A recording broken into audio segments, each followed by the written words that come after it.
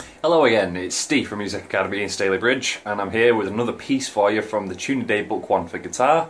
We're still on page 5, we're actually on the last piece on page 5, which is called Striking 3-String Chords. Now, this is the first piece we've come across where it asks us to pick 3 strings at once. Now, if you've been keeping up the playlist, the past couple of exercises have been 2 strings at a time, and I got the impression from what he was saying on the sheet that he wanted me to strum. I'm not going to do that. I'm going to pick the strings with fingers because it's just cleaner and tidier. And if you watch some of the past videos, you'll realise what it is I'm talking about. But anyway, this particular piece includes 2 different types of chords. We have C major and G7.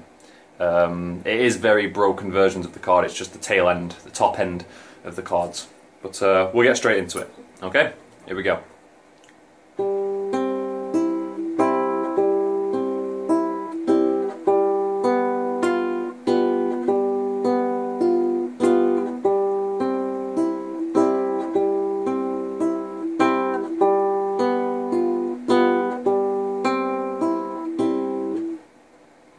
That simple. As far as the right hand goes, it can be quite tricky. If you had a pick, you'd be picking 1 string at a time, then strumming the 3. Simple enough. If you're picking with your fingers, like I was actually using my thumb and my first 2 fingers, and I was picking G, B, E, and then picking all 3 in that order, just over and over again, essentially.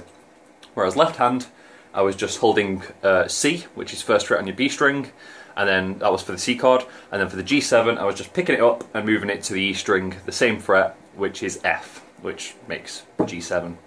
A nice little introduction to increasing the amount of strings to play at once, essentially.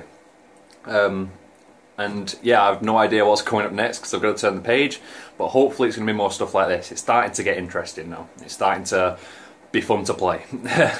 But that's it for this video. Take it easy, and I'll see you in the next one.